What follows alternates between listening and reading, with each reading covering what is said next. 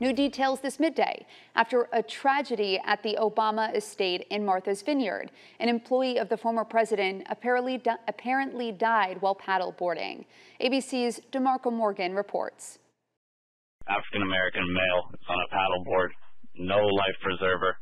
This morning, tragedy unfolding near the Obama family's Martha's Vineyard estate. Police recovering the body of 45-year-old Tafari Campbell, a beloved personal chef and friend of the former president and first lady. The call for help came in Sunday evening for the missing paddleboarder, who witnesses tell police was last seen wearing all black before they eventually lost eye contact with him. A 40-year-old male, possible drowning. Campbell's paddleboard and hat would surface, but no sign of Campbell. Then the unimaginable. The husband and father of two found dead 100 feet from shore at a depth of about 8 feet in the Edgartown Great Pond.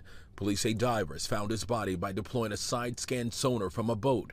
Campbell first worked as a sous chef for the Obamas at the White House. Gotta keep it under lock and key. Seen here brewing beer in this White House video. What you do is you take the beer bottle. Now authorities investigating the drowning. Campbell was on the Vineyard visiting. The Obamas were not there at the time of the incident. Mr. and Mrs. Obama released in a statement calling him a warm, fun, extraordinary, kind person who made all of our lives a little brighter, adding he was a talented sous chef at the White House.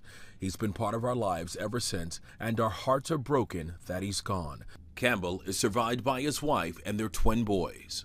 The couple's Instagram posts over the years showing their close relationship and tight-knit family.